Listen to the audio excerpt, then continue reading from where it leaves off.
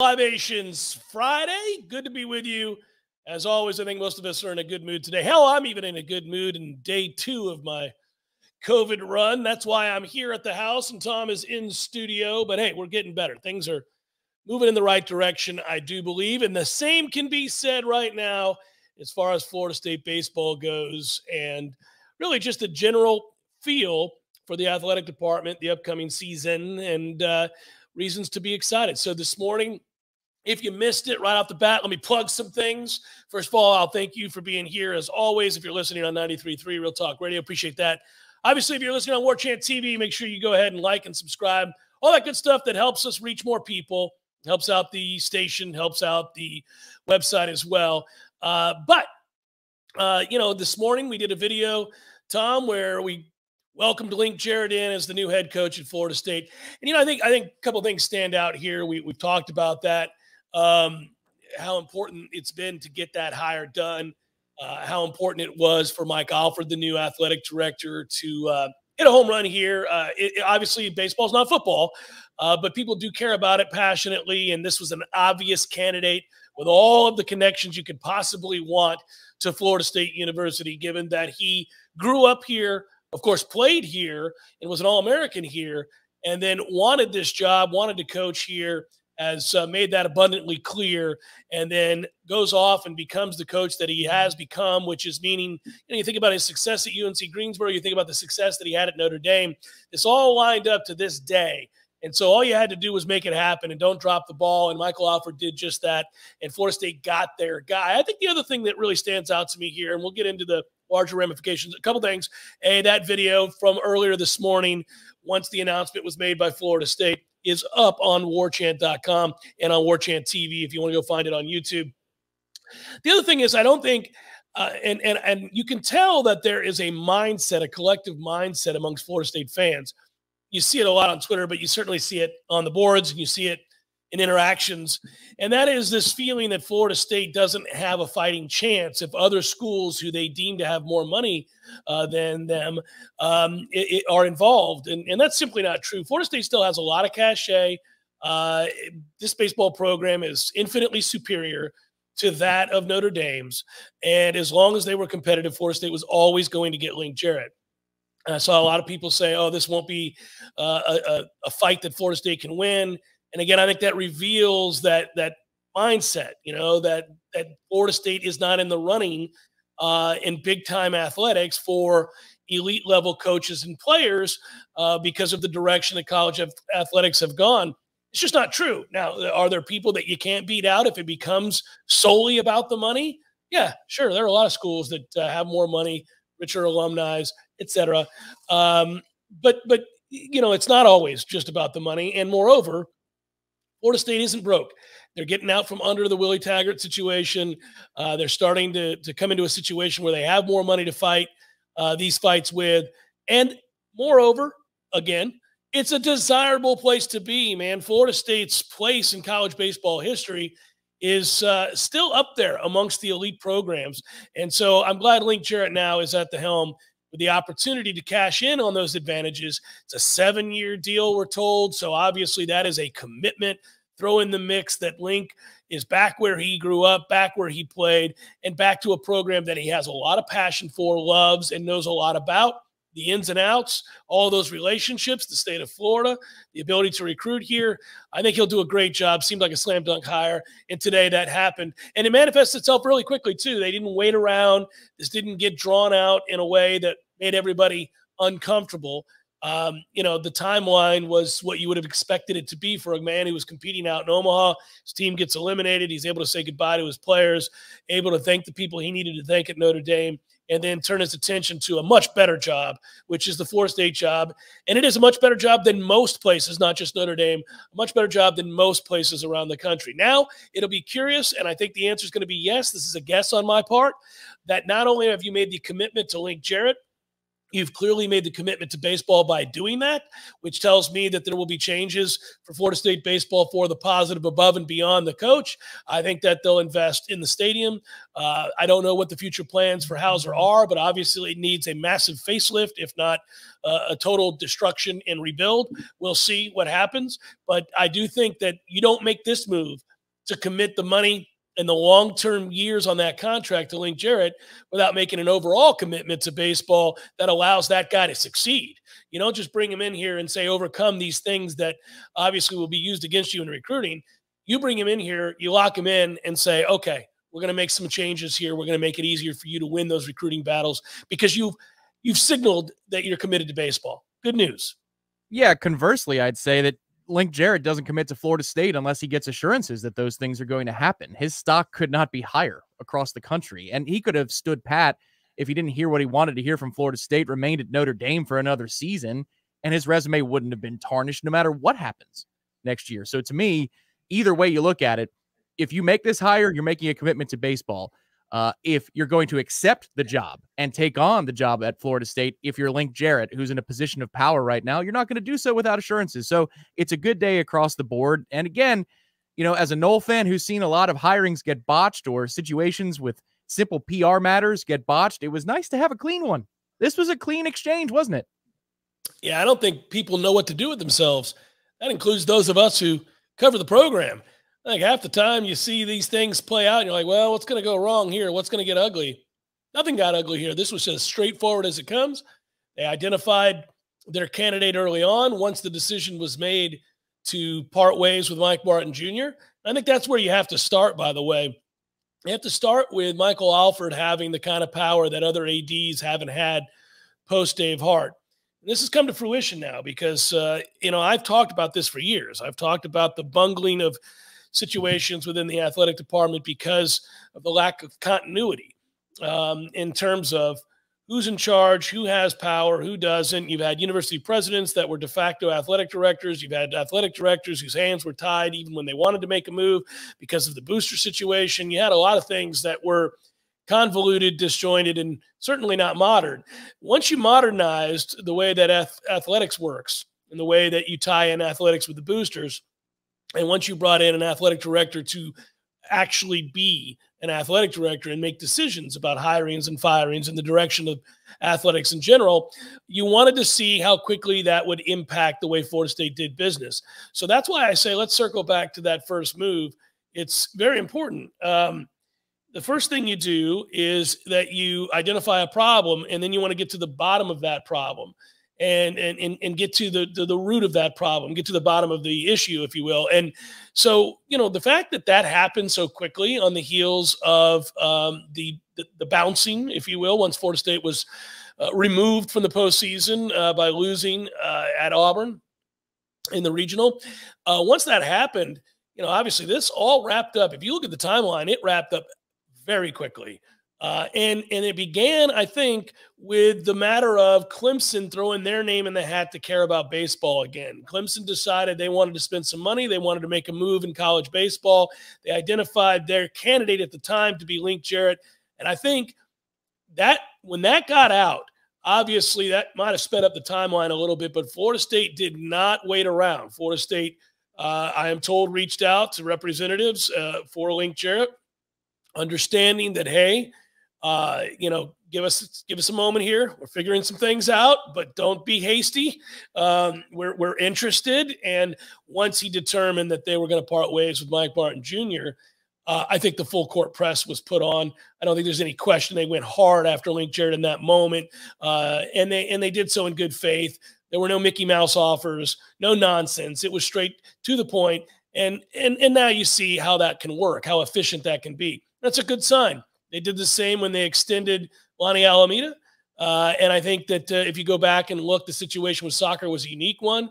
That became a situation that was not driven by money. If it had been driven by money, then I would have second guesses as to this process yet again. But it wasn't. That was a personality conflict, unfortunately.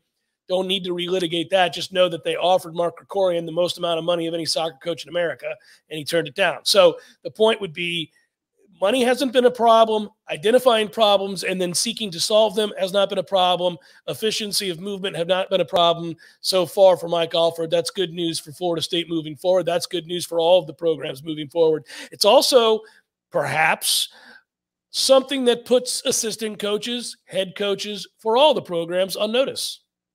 Yeah, I would think so. It brings you closer to the meritocracy we would all like this athletic department to be. And I'm not saying that necessarily that means that, you know, people weren't hired who had merit. It's just there was always something with a lot of these programs, with the longevity of the coaches, whether you're talking about Bobby or 11 or Sue Semrau, or we were lucky. That's one thing that we were lucky for at Florida State, was to have long-term coaches entrenched, building traditions and excelling. But there was always a subtext underneath it too, that sometimes, well, they've been around here forever. So can you really make a move? This seems like we're getting closer to the day where we are more of a mercenary type athletic department. Now, I say that on the one hand, but on the other hand, if you look at the negotiations so far with either Krikorian, who left, or the others who've been extended or elevated or outright hired, these negotiations seem to be in good faith, which is a good thing. We've got to repair our reputation too.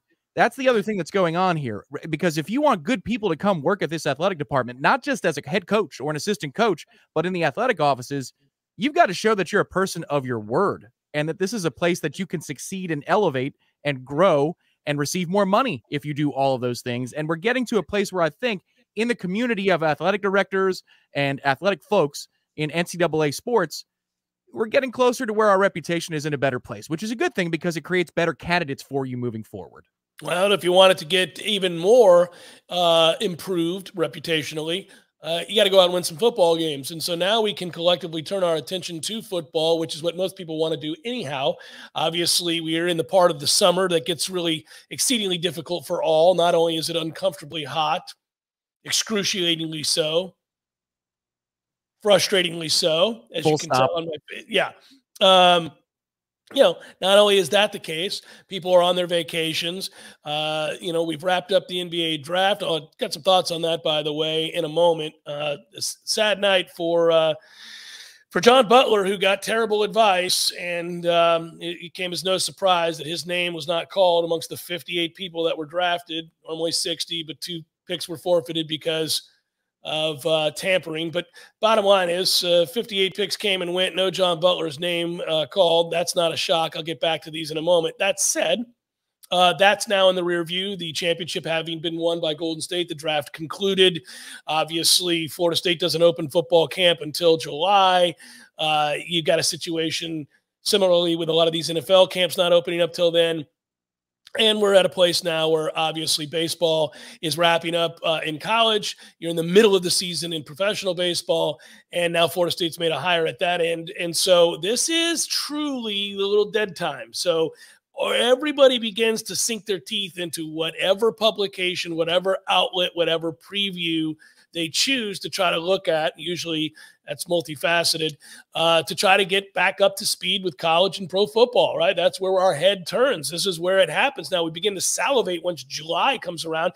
And this year, even more, Tom, because obviously camps begin sooner, and our camp in particular in Florida State begins sooner with the earlier start to the season.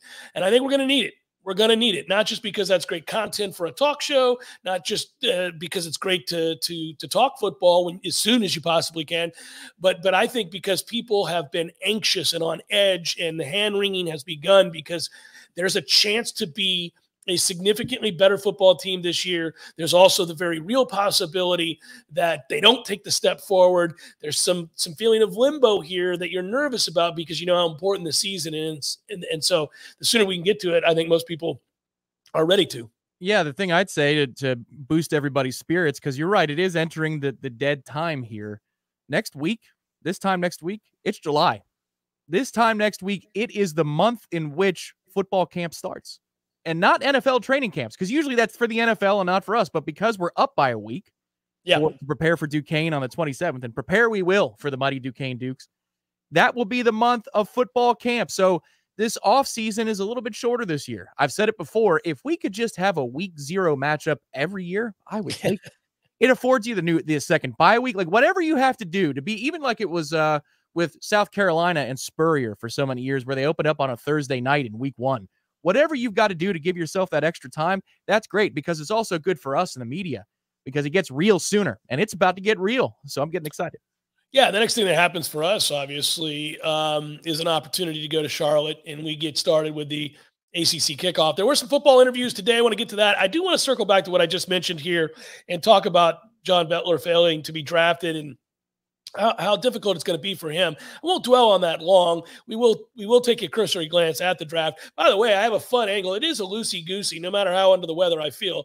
It is a loosey-goosey edition, Libations Friday edition of the Jeff Cameron Show. So I can point out, by the way, Tom, that not only was last night, on the one hand, if we're going to bring it back home, a little disappointing for John Bettler, but it was a huge betting night, and Woj screwed up the lines on the top 3 picks in the draft, and some of the sharks out in Vegas really did well. And it's kind of an interesting sidebar to the draft, that this has become a thing.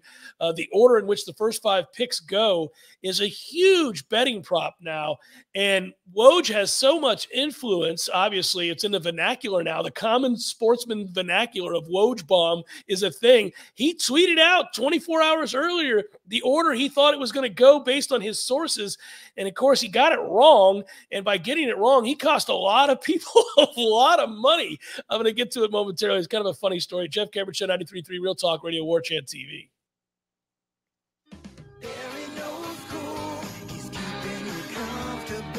This is Kyle, Service Manager from Barano Heating and Air. Schedule an appointment from your mobile device to learn about our Total Comfort Service Program. With guaranteed same-day service, 15% off necessary repairs, and $25 berry books to use towards air filters and other products. Turn to the experts at Carrier and Barano Heating and Air. Any day, anytime, anywhere. Online at baranoac.com. Florida license CAC 1816-186.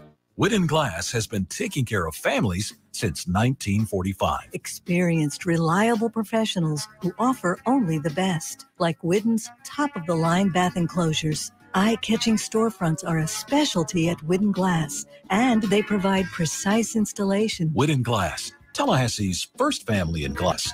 Online at whittenglass.com. Call 850-222-5781.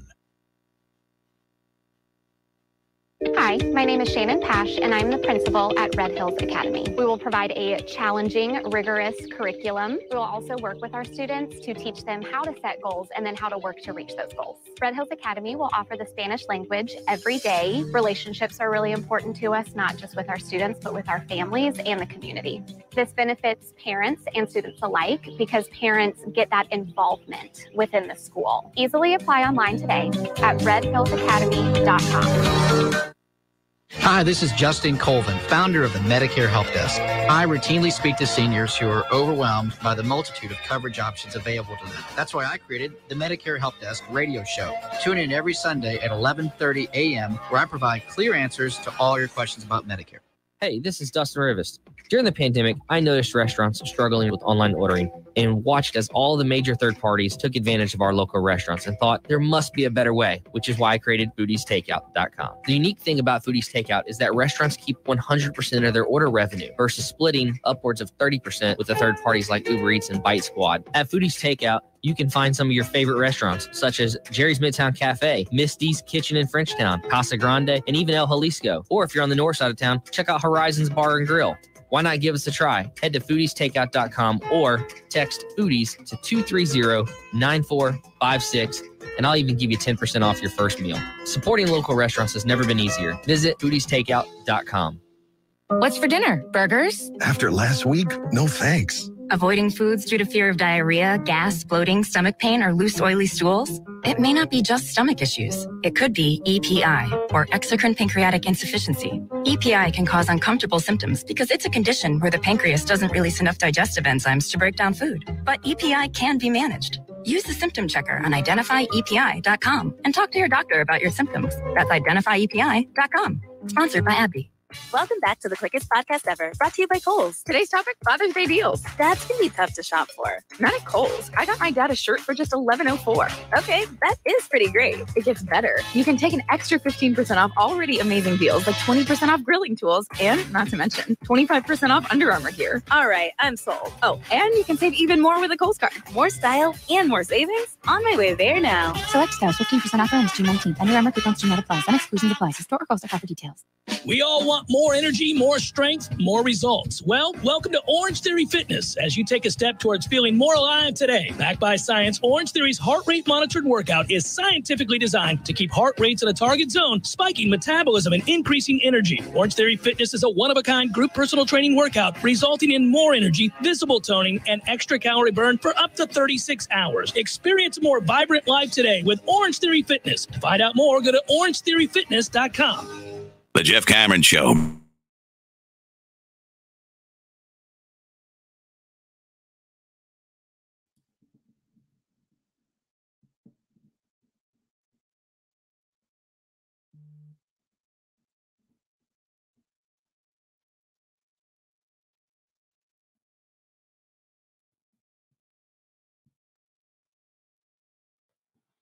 And we're good. Libations Friday, loosey-goosey edition of the Jeff Cameron Show continues onward. And we'll get to some of your comments, by the way, here in a moment. I saw some of you guys are noting a loss of a recruit. I will touch on that momentarily. So I said before the break that I did want to touch on the draft, and the reason being that not that Duke's Paolo Banchero went #1 overall to the Orlando Magic. Good luck to him. Good luck to the Magic.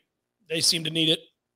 But because a rare misstep occurred, ESPN NBA insider Adrian Wojnarowski suffered that misstep. He tweeted Thursday morning that it was, quote, increasingly firm that Auburn's Jabari Smith was going to go first overall. Gonzaga's Chet Holmgren would then go second, and Banchero would fall to third. He reversed course 30 minutes before the draft started when he realized he got it wrong. But alas, many were locked in, and it was too late, and it turned out to be a huge weekend for those who stayed the course. The betterers, if you will, got it right, and it turned out to be a memorable night for sportsbooks. Bettors capping what was 24 hours of a new day in the world of legalized U.S. sports betting, as they say, where these kinds of things now are increased. The handle is much bigger for drafts. And they're only going to get bigger as more and more states legalize it. And it kind of adds an extra wrinkle to watching all of these drafts, because now people will bet on anything. They're going to bet on these things time and again. The baseball draft, you watched the NFL, obviously. I mean, it gets serious.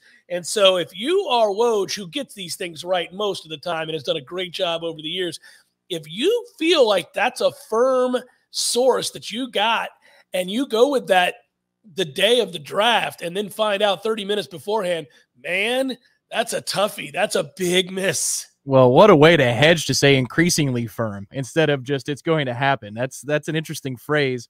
I'd say that betting on where somebody falls in the draft feels like a complete conflict of interest, and it should never be on the boards at all.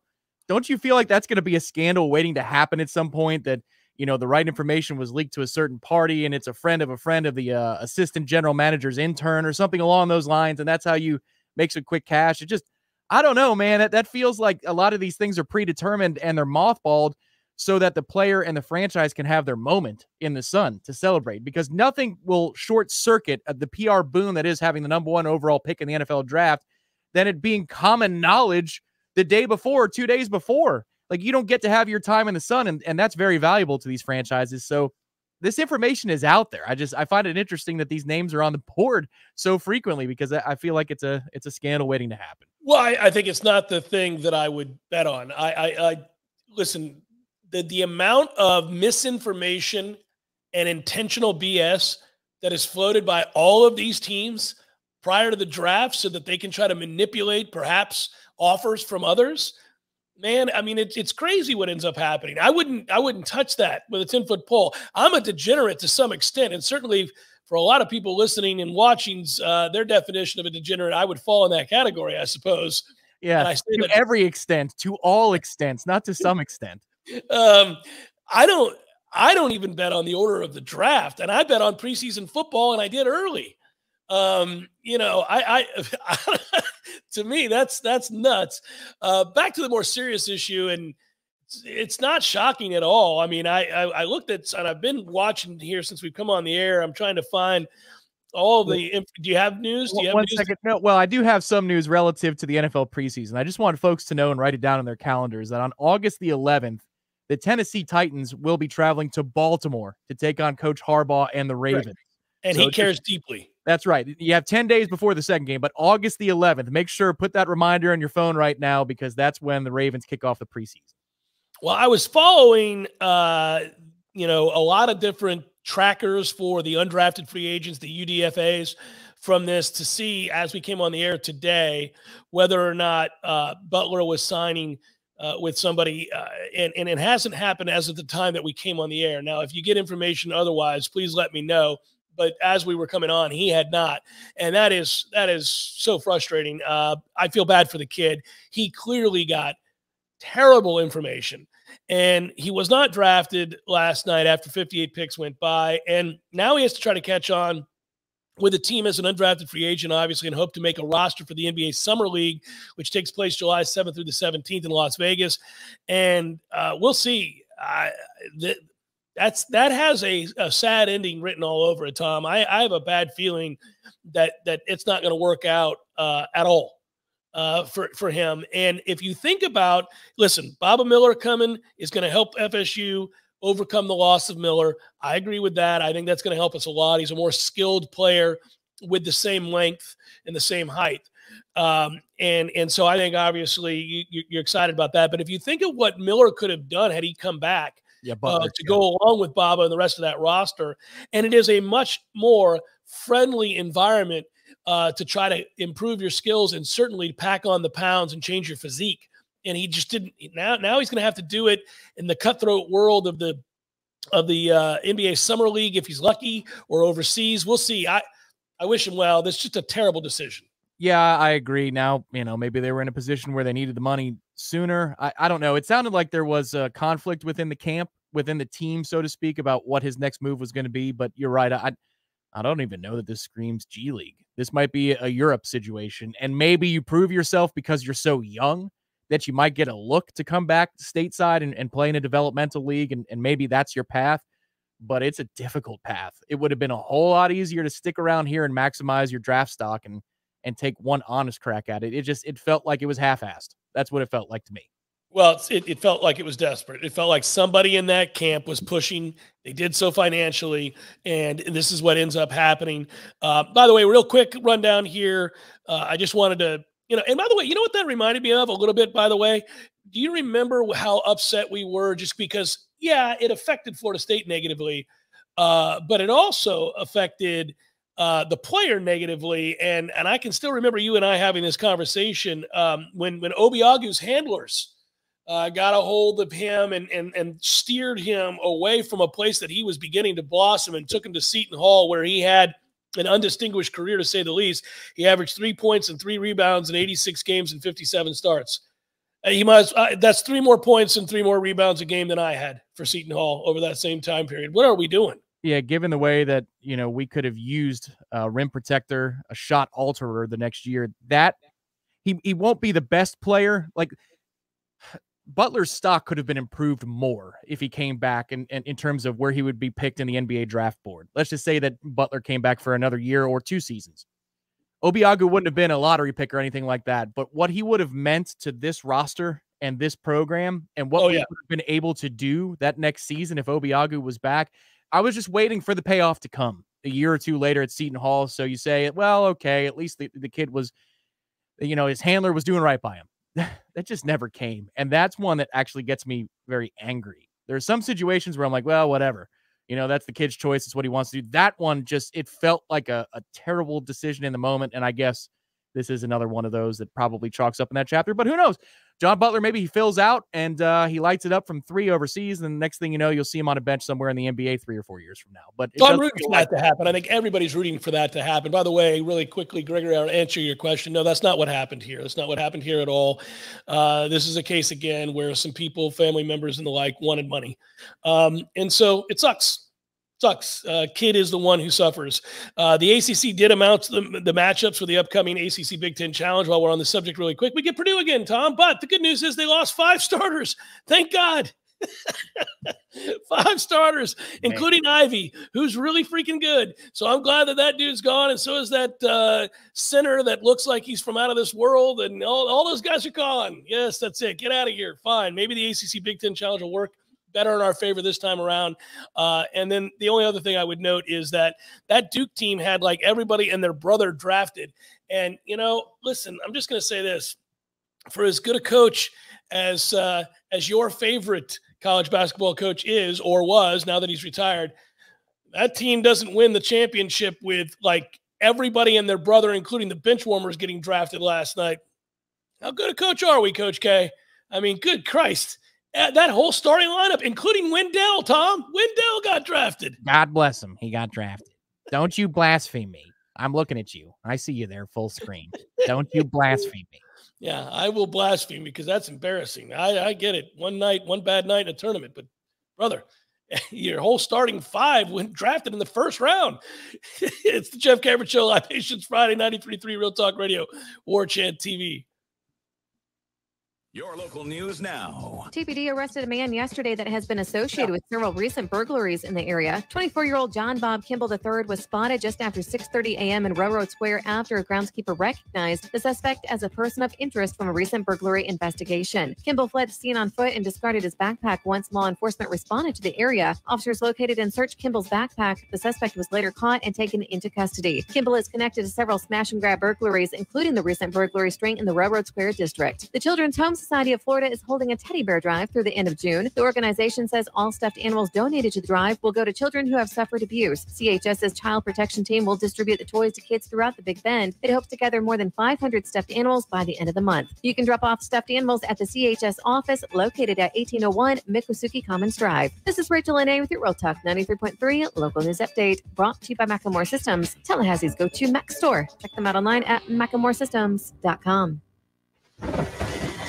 This is meteorologist Paul Trombley with your Real Talk 93.3 weather update. A heat advisory continues until 9 p.m. tonight. Chance for scattered storms this afternoon. Otherwise, mainly clear skies and quiet. Highs level off around 101. Westerly winds 8 to 15 miles per hour. 76 tonight. Chance for scattered thunderstorms. Scattered thunderstorms again tomorrow. High of 90.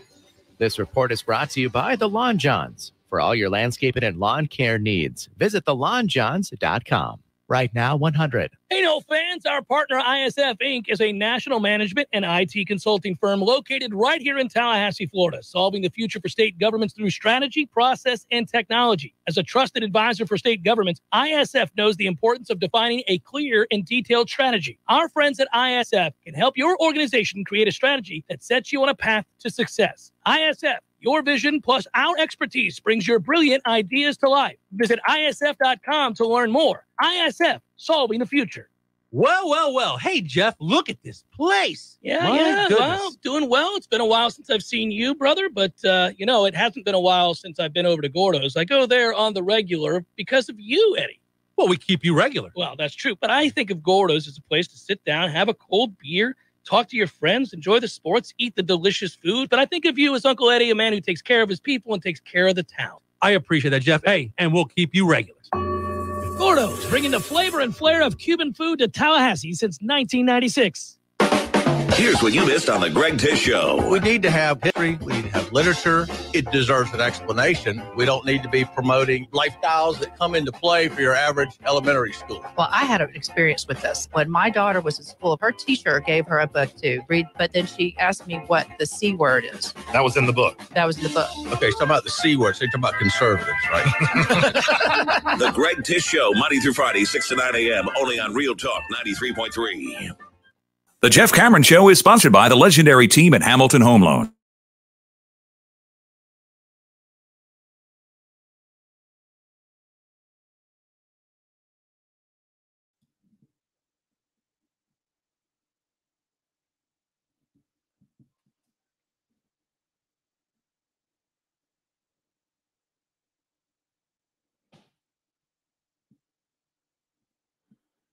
Jeff Cameron Show, Libations Friday rolling on.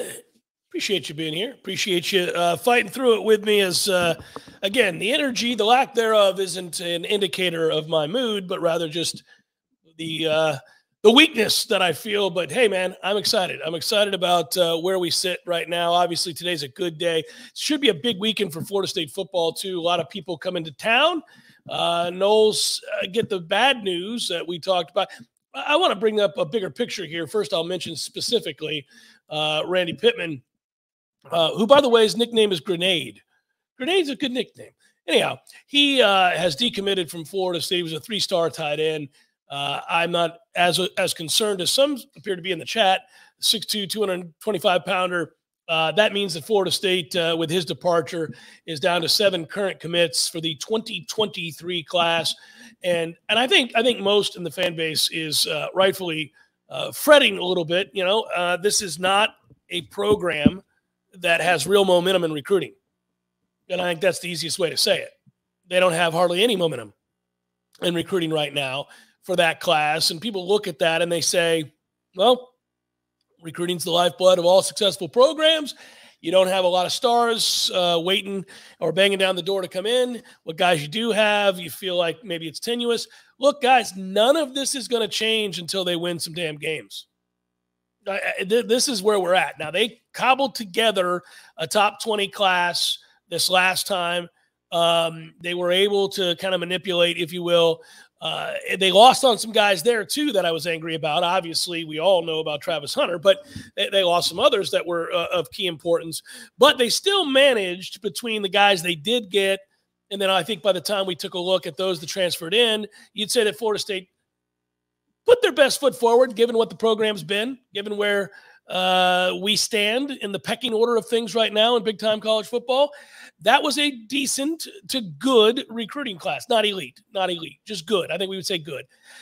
You're not going to find this program on the top of the recruiting board anytime soon unless they win games.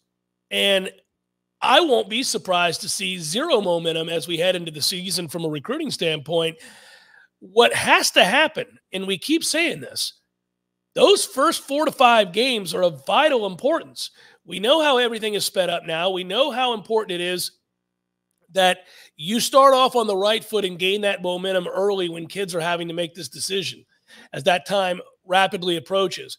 And so not only is it common sense that we talk about more wins equal more buzz in recruiting, but, you know, Tom, till we're blue in the face, we've had to have the conversation about, yeah, not Duquesne, but LSU and Louisville and Boston College and all these games that early on, if you can find a way to be 3-1 through 4 games or for 5 games be 4-1, you got a real chance to change your fortunes in the world of recruiting.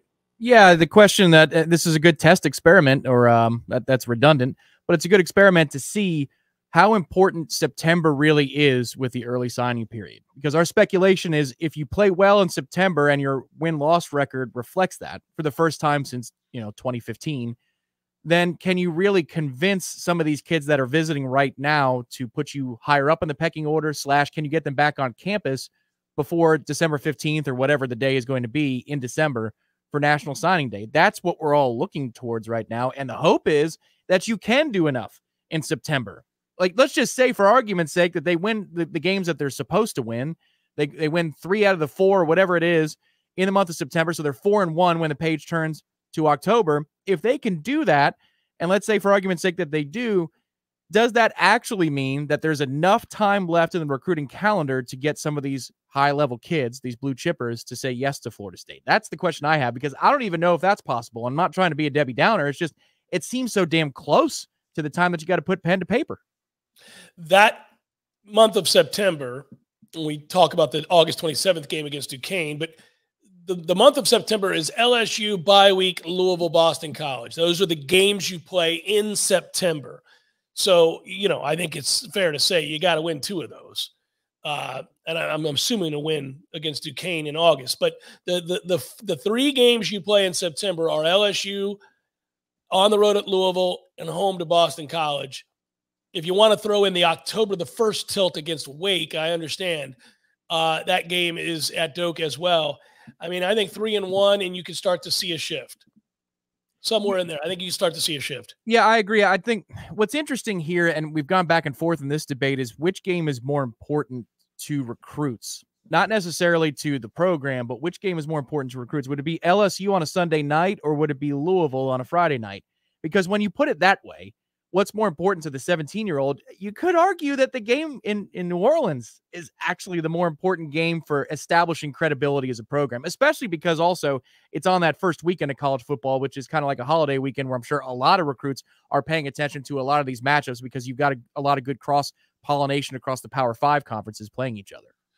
Well, it's a more high-profile win without question to beat LSU. LSU has far more clout than Louisville does nationally, and I would think any kind of a win. I get that you and I know that LSU wasn't any good last year and that they're going through a transformation as well with Brian Kelly taking over. But most high school kids, they're looking at names.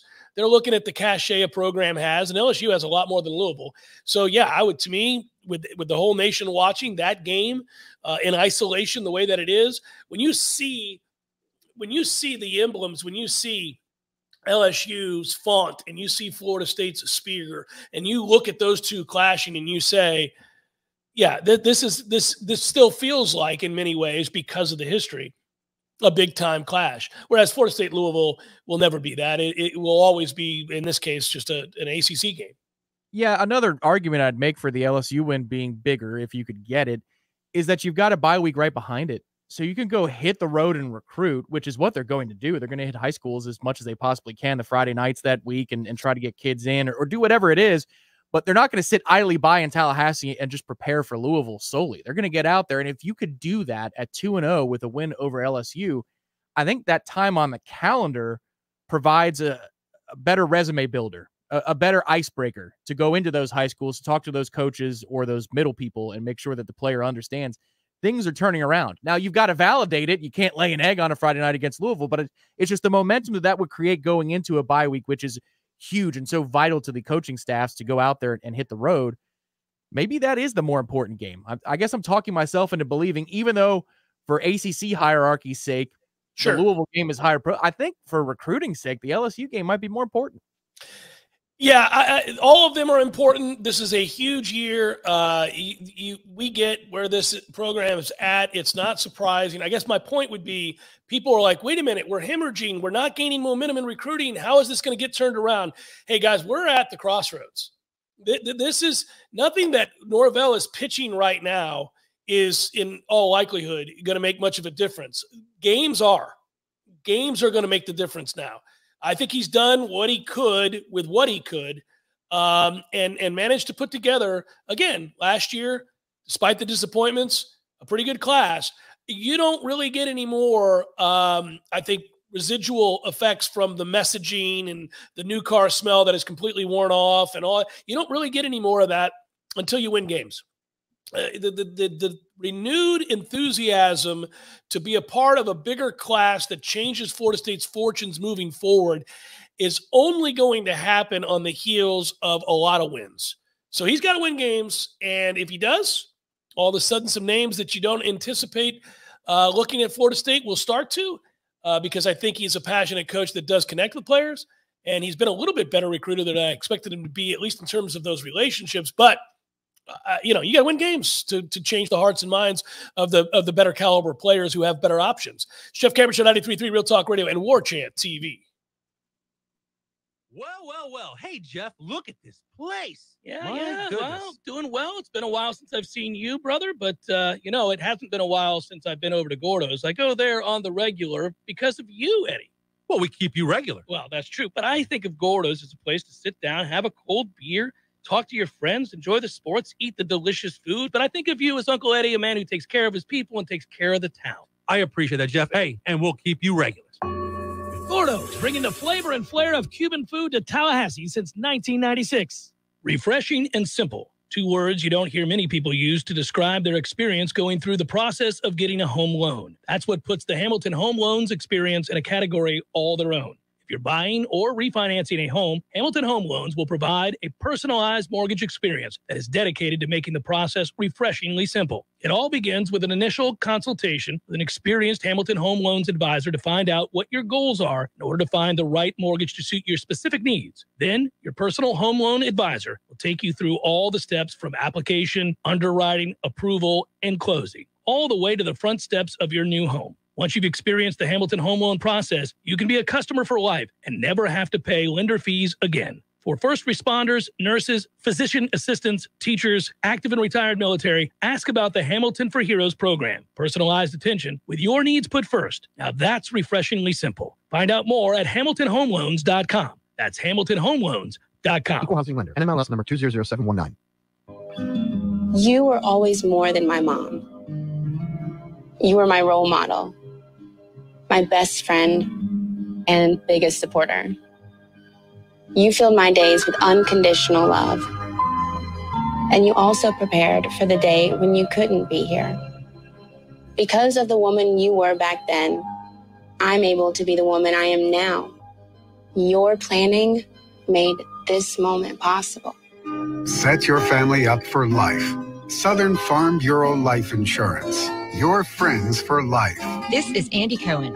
When I was a law enforcement officer, I devoted my life to a career of service and protection. Who's protecting you? Give me a call. 850-671-FARM. That's 671-FARM. Helping you is what we do best. Southern Farm Bureau Life Insurance Company, Jackson, Mississippi. Not licensed to do business in all 50 states.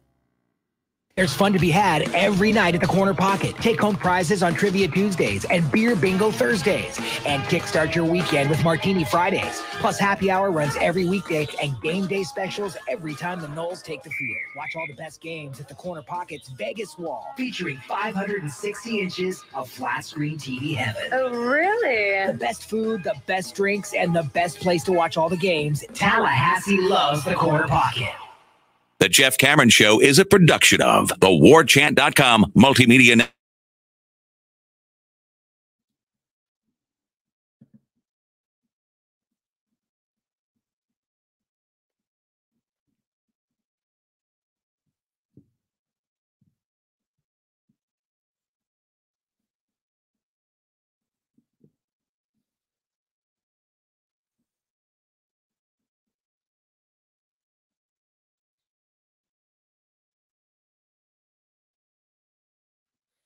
The end of an all-time great run may be at hand tonight. I'll ask you, Tom, hockey end tonight.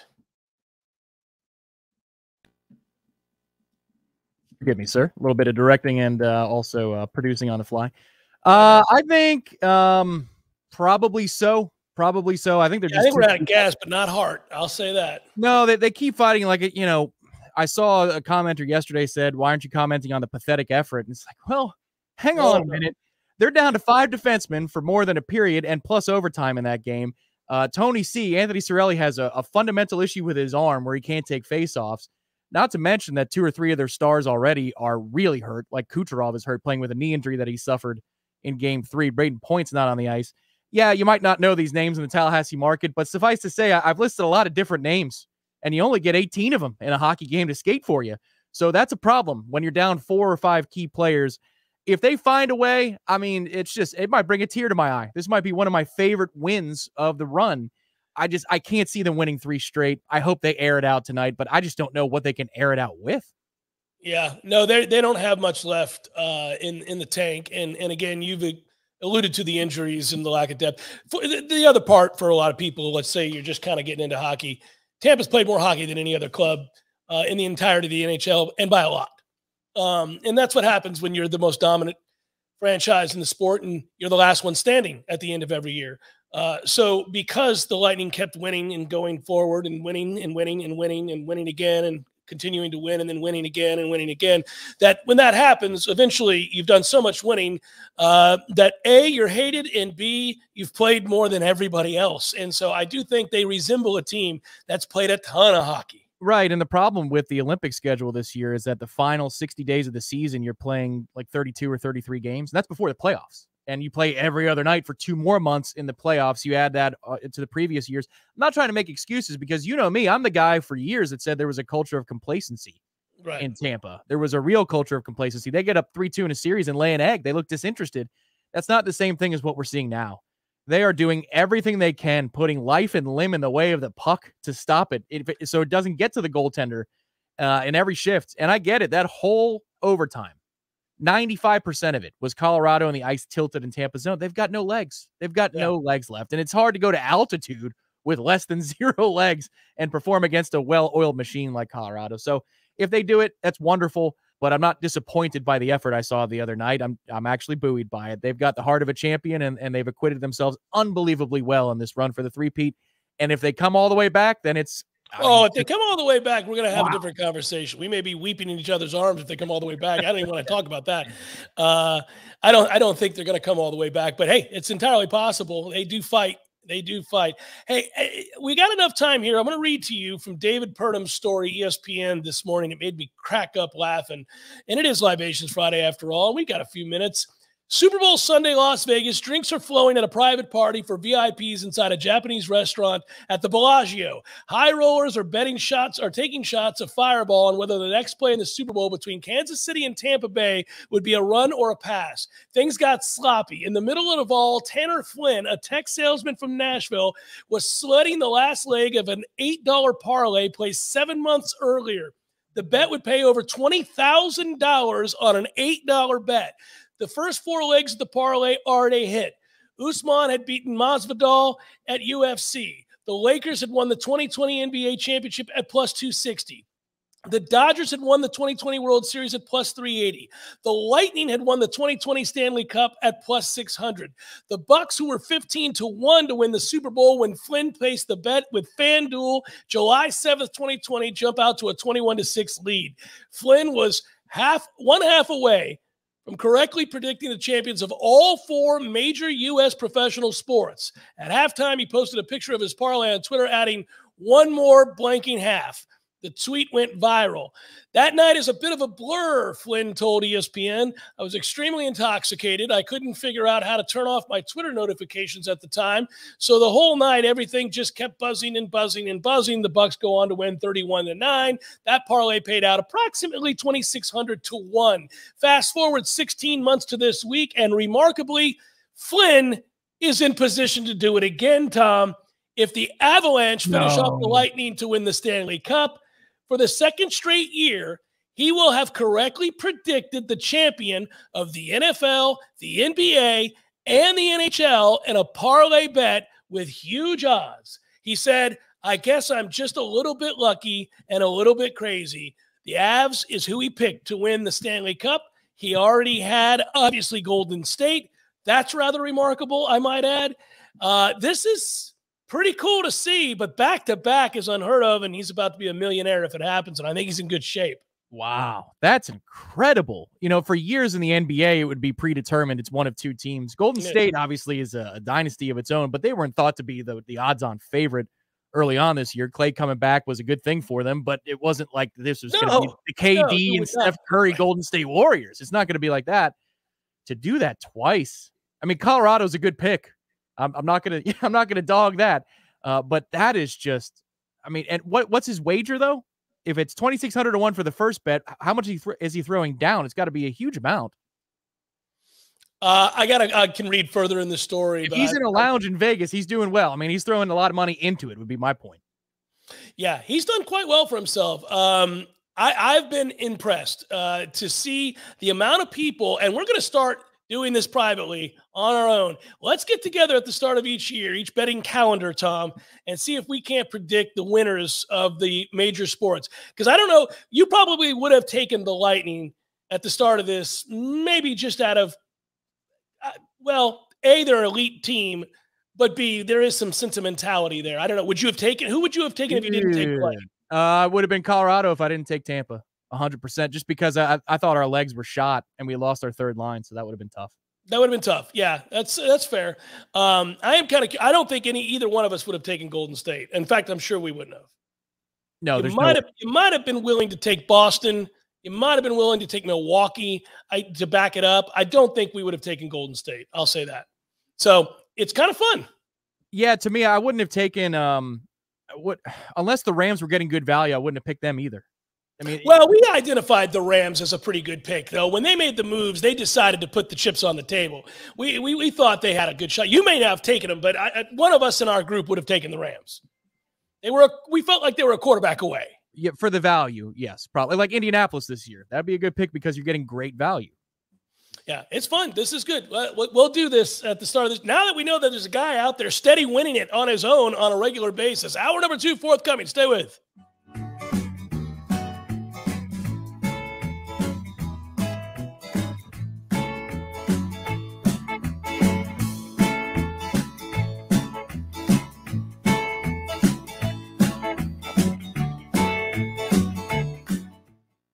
Coming up next, more of the Jeff Cameron Show. Live and local on Real Talk 93.3. WVFT, Greta, Tallahassee.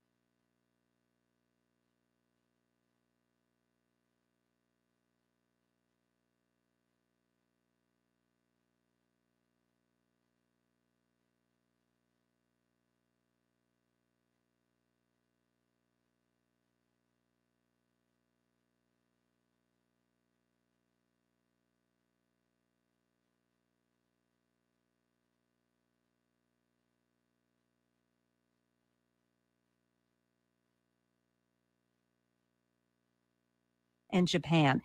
And in Turkmenistan, it was 114. Texas A&M climate scientist Andrew Dessler says this is miserable. Some people can't afford air conditioning, and even if you can, he says you're stuck inside. And he reminds us of those who have to work outdoors in the sweltering heat.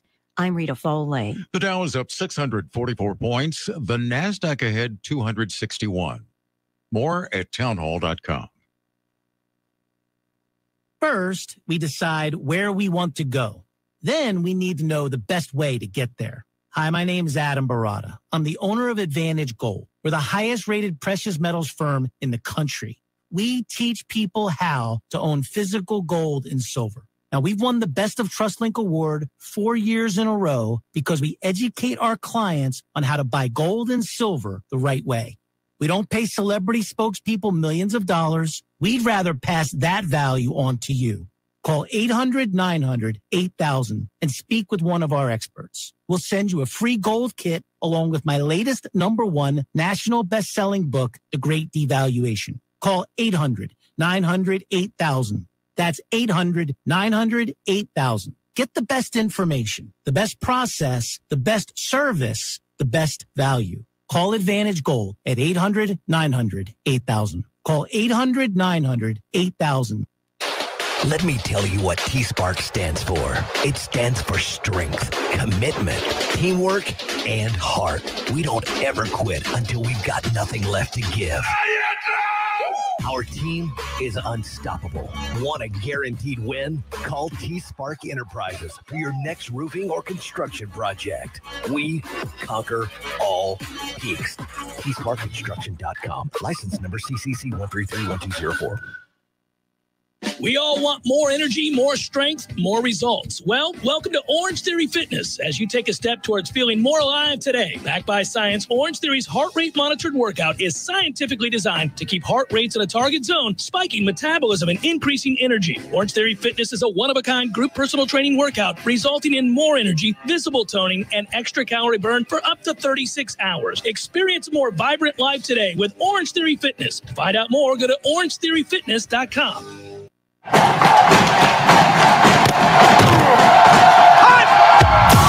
Broadcasting live from Florida's capital city, this is the Jeff Cameron Show, brought to you by Orange Theory Fitness on Real Talk 93.3. Now, stop what you're doing and listen closely. It's time for the Jeff Cameron Show in 5, 4, 3, 2.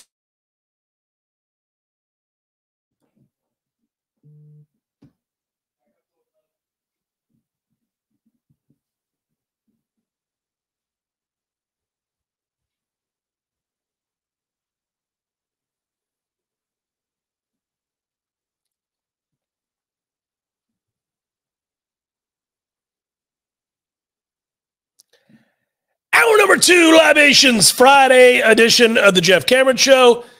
Pretty loosey-goosey. Maybe not as loosey-goosey as it normally would be. Bear with me. Sorry if I don't sound great or if the energy is lacking dealing with COVID, but should be all right here in the next couple of days. And certainly we're not missing any time. We couldn't possibly miss today on a day in which Florida State announces a new baseball coach, and it is indeed Link Jarrett. That will carry the momentum into the weekend, right? We're all excited about that. Florida State, I think, gets it right. They get a guy that a lot of teams around the country wanted, a guy that obviously would be very interested in coming home. Seemed like a no-brainer. Florida State made it efficient and easy, played out the right way. And so, Link Jarrett, we welcome you as the new baseball coach at Florida State. And it'll be interesting to see what his staff looks like. I talked about it in a video we did on Warchant TV earlier this morning with Ira and Corey and Tom Produce and myself. You know, that he's got a little bit of work to do initially. Obviously, he'll meet with his players and find out which guys are all in and locked in and excited to play for him, and those that were considering maybe looking elsewhere. I don't think it's a hard sell. I think that most people who follow college baseball, certainly if you play college baseball, you're aware of who's who.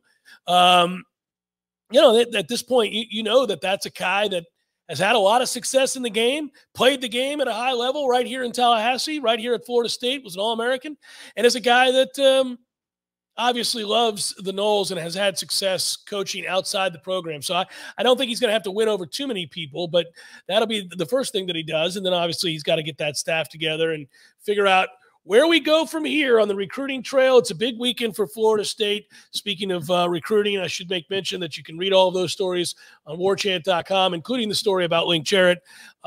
Corey Clark wrote one. I know Ira had the release when Florida State officially announced it. By the way, Monday, 10:30 a.m. is when the press conference will happen for Link Jarrett. What a great day that's got to be for him, man. What a cool thing for him. And, of course, a lot of us are looking at this as a win for Mike Alford, a win for the new athletic director.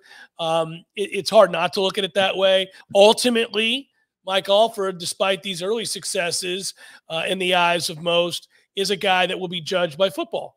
And so while this is a good sign moving forward, I do think that, you know, at the end of the day, the bigger issue and the bigger moment for his tenure here will be with football. And let's just knock on wood that it's us talking about the extension that he's giving Mike Norvell after a 9-win campaign, Tom. The weekend I alluded to here in Tallahassee is a recruiting.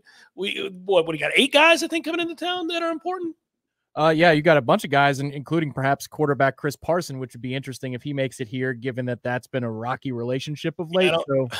And listen, I'm not up to the minute on that stuff. That's where you got to make sure you follow at warchant.com. You go to the premium recruiting board and make sure you keep up to date with what Michael Langston's reporting. Austin Cox is working on as well. They'll keep you up to date there. I do have a bit of news, though, because the letter of understanding that Link Jarrett had signed is now in our inboxes. And we have the first couple of years worth of compensation for Link Jarrett, which I was wondering what that number would be. And it's a 7-year deal. I reported that this morning. But $875,000 is the number for the first couple of years. It goes up as time goes on. It looks like Florida State had to cut a check of just over $100,000 to Notre Dame for the buyout. Whoop-de-doo. That's no big deal at all. But Link Jarrett, 7 years, and it starts at $875K and climbs up as time goes on. Tells you a couple things. So obviously they're basically doubling what they were paying Mike Jr. Pretty close to doubling that. I think the other thing it tells you is, again, Notre Dame is not committed to paying a baseball coach $1 million plus. That's not a program that has met with a huge amount of success. I tried to, without belittling people, when we had this discussion in the past, I perhaps belittled some, Tom. I see the smirk on your face. But without belittling people, I was trying to explain that the football mentality that our fan base seems to, or a percentage of our fan base seems to apply to all things that have nothing to do with football, would not matter here. That the fact that college baseball coaches don't make anything close to college football coaches. Universities, many universities, including Notre Dame, don't view baseball as a particularly important sport or a revenue-producing sport. So this was not going to be an arms race for a program of Notre Dame's stature and what they have in the coffers, and then a program of Florida State's program stature and what they have in the coffers. Florida State is an infinitely superior baseball program to Notre Dame. It's not even, they don't live on the same street. They're not even in the conversation. Notre Dame isn't when it comes to baseball compared to Florida State. And then you throw in the mix that the man played here, is from here, wanted to come back here. And then you throw into the mix that Florida State was going to put together an offer that puts him amongst the higher paid coaches in the sport. $875,000, or is that what you just said, I think? Yes. That puts him in great standing amongst the world of college baseball coaches. It's just not a sport that pays millions of dollars per year for its coaches, unless you have a university that has more money than sense, like Texas A&M and a few others that might be willing to grossly overpay their college baseball coach. Well, a couple of things. Number one, it's like any negotiation with any free agent in major sports and professional sports. If you're talking about athletes, you can lower the annual value if you increase the term. So I think, going 7 years allows you not have to part with an extra $300,000 or $400,000 up front per season. And the other thing that frees Florida State up to do is now in this letter of understanding, it says that a $450,000 pool will be put together for 2 full-time assistants and a support staff hire as well. So they got $450K what they were paying Meat just to hire assistant coaches. That's good. I'm sure that that's a bump up from where it was before, in addition to the fact that they're doubling his salary. So it all seems good. And if you hear some of the whispers around and you listen to them and you give them weight, it sounds like some of the people that are involved money-wise with the baseball program have committed to investing and helping Hauser get better. You can't bulldoze it yet, but that's an important thing too, that you have the blessing of the people, because it was divided among the money people, just like it was divided among the fan base, what the right course of action was for Florida State's baseball head coaching job.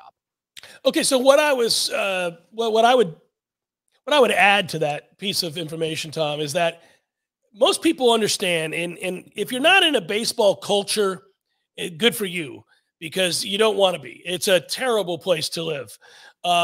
Baseball culture is awful.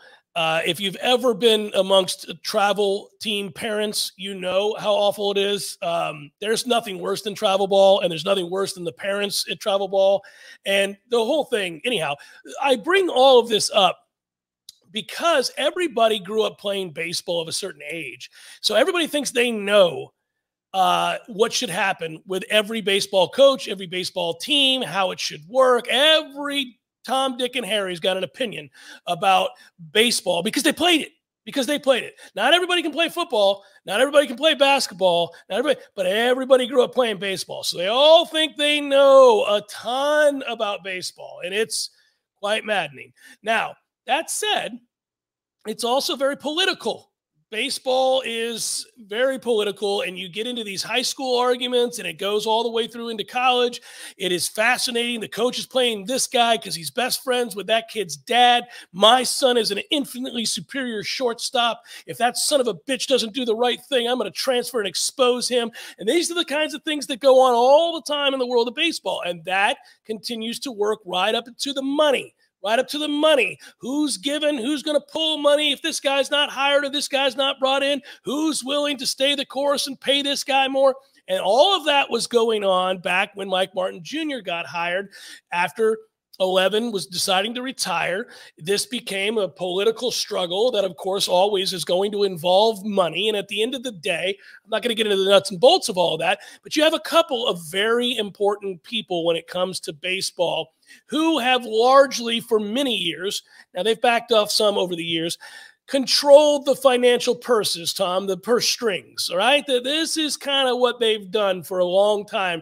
I'll put money here, I'll put money there. This is the guy I'd like to see get the job, those kinds of people, right? So the point would be one of the things that had to happen when the transition was desired by the new athletic director was that some of those people who have been involved in baseball for a long time and, again, are considered quote-unquote money people had to sign off on it. And I think that you see a signifier here that there's a willingness to go a different direction. Now, it made it easier that you were going to be bringing home one of our own. I think that certainly made it easier for people who have been long-term invested in baseball. But I also think that those people, by saying I'm willing to go there with you and to embrace this transition, it was their way of saying, go ahead and do what we think you have to do. Unfortunately, this didn't work out. And oh, by the way, you have my support. And by, oh, by the way, you have my support, they mean I'll help you financially to do what needs to be done. And so a lot of questions got answered with the hiring of Link Jarrett. Not just that your athletic director was willing to identify a problem and do something about it, but that the whole transitional team from athletic director on down was in favor of the steps that need to be taken. And of course, those are always also going to involve money. So I suggest to you now that in the next couple of years, you're going to start to see some changes regarding Florida State's Dick Howser Stadium, Mike Martin Field. What those look like, I do not know. To what degree, I do not know. It could very well be that they seek to build a brand new stadium. Who knows? But I do think you're going to see this bigger vision, this larger transition of which I speak take place. Yeah, the question is, if you have, let's just say, 1 million widgets to use, right? 1 million pesos, where are you going to spend the money? Where are you going to put it into? And would it be the infrastructure for the clubhouse and the players, so it's more attractive to the players, or is it going to be cosmetic because you want ticket sales? Or is it, for every dollar you spend on, making the offices better for the coaches or the setup better for the players, you got to spend an equal part to help the stadium look a little bit better? Is Dick Howser Stadium salvageable? Now, I know you would say no, or would require a hell of a lot of money. You might as well build a new one at that point. That might be the way that they see it. But you're going to get an idea here. If they are putting lipstick on a pig with some of these repairs or updates that are... They've got new padding. Right. Well, if they've got more of that, like the seating area, maybe they expand it a little bit. If it's not a major overhaul of a project, then I would think the long-term vision is that they're going to build a new stadium. Like if it looks like a short-term fix, kind of a 500 grand was thrown into Dick Howser to do this or that, the concourse is going to look nicer. If it is overhaul down one of the baselines, like they're putting in seating that's going to connect all the way to the foul pole, and there's going to be a luxury, bar area or something like that, that tells me that Howser will remain. And this is going to be the plot of land it's on, come hell or high water. But it'll be fascinating to hear, just as a citizen of this town. I know it doesn't matter to a lot of the Nole fans out there that are regional, but as a citizen of Tallahassee, I want Howser to be a place to be. I want more amenities there. So hopefully we get some announcements to that end here soon. Yeah, I'm excited about that too. It's always fun to watch this stuff play out. I've been here for a lot of the changes, and I know these are always indications of how old I'm getting. I can remember when they expanded the stadium the last time, Tom, and I remember thinking that was a huge deal because I went to games long before that had happened. And, there was a time where that was the gym of college baseball for a short period of time, and it hasn't been in a long time. So just from a nostalgic standpoint, from a love of school, and for a program that deserves better, I hope that there are real thoughts moving forward on how to get the most out of this baseball program. That certainly involves facility as well. I'll tell you what, at some point, we probably be right to bring on Chip Baker to have this conversation if he would do it. Now, Chip is not in the business of ruffling feathers, but he's the kind of guy, and he knows I am, so he would probably say no. He would probably say, I know what you're going to do. You're going to get me on under the auspices of being friendly, and then you're going to ask a very pointed question that puts me on the spot, and I'm going to look like a jerk, and I can't answer that, and you know that, and then you're going to Chip, how much does Hauser suck? Yeah. Well, I don't know that I would ask him that kind of a loaded question, but I would maybe ask the same thing, phrased slightly differently. Yeah, you're right. Yeah, and then he'd be like, great. Yeah, depend on the day. It would depend on your mood. Yeah, it would. But anyhow, that's funny. I love talking to Chip, and I've known him for many, many years, and I know he has opinions on Dick Hauser and what can be done. I just don't think he's ever going to share them on this show. I'll put it that way. The Jeff Cameron Show, 93.3 Real Talk Radio and Warchant TV. When you need a plumber quick, how long is an acceptable time to have to wait? Yeah, hey, it's the Millers again. Just calling you about our little plumbing problem. 2 hours? Hey, we were hoping you can get here soon because the water is getting really bad. I mean, please hurry. 4 hours? I know you said you were on your way, but, honey, tell the kids to drink water. 8 hours? Don't worry about us. At M&L Plumbing, you'll never have to wait long for quality, dependable service right when you need it. At M&L Plumbing, we listen to our customers, and our qualified technicians aim to achieve 100% customer satisfaction. So the next time you need plumbing work or repairs, think of the name M&L Plumbing, your local plumbing experts, commercial or residential. Give us a call, 850-575-9393, or visit us online at mandlplumbing.com. M&L Plumbing, for all of your plumbing needs. Hi, this is Jamie McClenny from Trek Financial in Tallahassee. Managing downside risk in your portfolio is one of the biggest challenges that you'll face in retirement. Trillions of dollars in stimulus from the Federal Reserve and D.C. politicians, combined with zero interest rates, have propped up financial markets since the financial crisis ended in 2009. The Fed recently ended quantitative easing and has started to raise interest rates at a time when the global economy was already slowing. Have you considered what another 50% correction in the stock market would do to your retirement plan? If you're concerned about where this all might be headed and would like to find out about the potential benefits of an active risk management strategy for your portfolio, give me a call at 850-900-5200 and schedule a time for a review of your portfolio from an active risk management perspective. Make Jamie your first call for a second opinion. Investment advisory services are offered through Trek Financial, LLC, an SEC-registered investment advisor. Clean, renewable energy means fresher air, healthier residents, new green jobs, and a stronger, more resilient community. How we get there is up to you.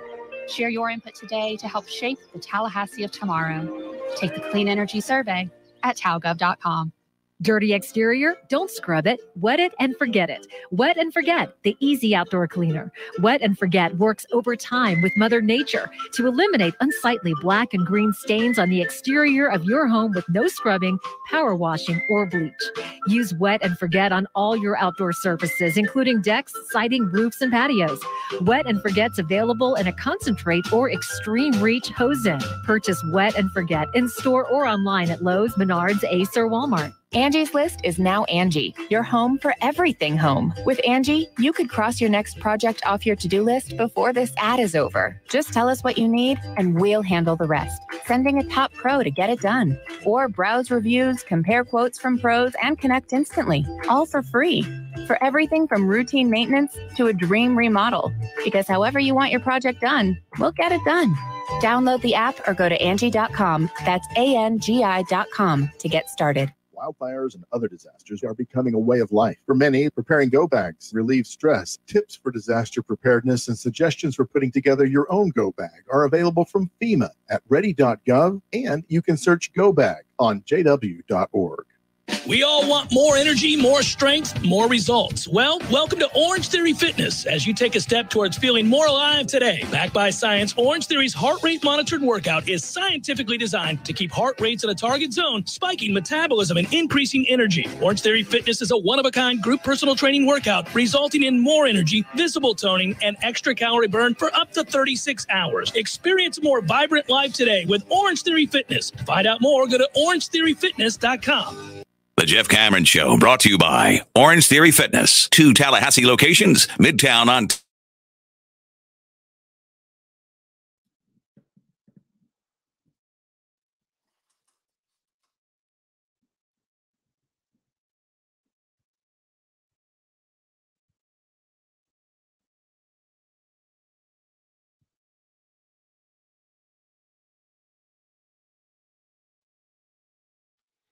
I have a follow-up, Tom. You wanted to know the answer to the story I was reading earlier, David Purnham's story, if you guys are interested in reading the whole thing on ESPN, about this man who had properly, Tanner Flynn, a tech salesman in Nashville, put together a parlay for the ages in which he bet Usman to beat Masvidal, took the Lakers back in 2020 to win the NBA Finals, the Dodgers the same, the Lightning the same at plus 600 in 2020.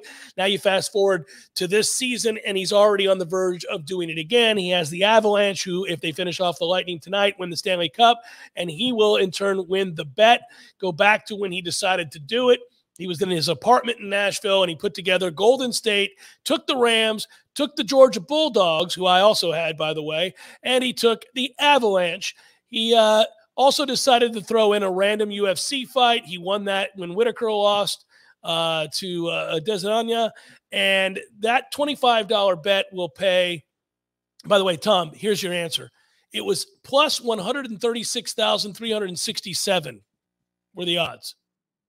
Oh my God. I thought it was just the couple of major sports teams. So it's all of these other wrinkles to it too? So no, wow.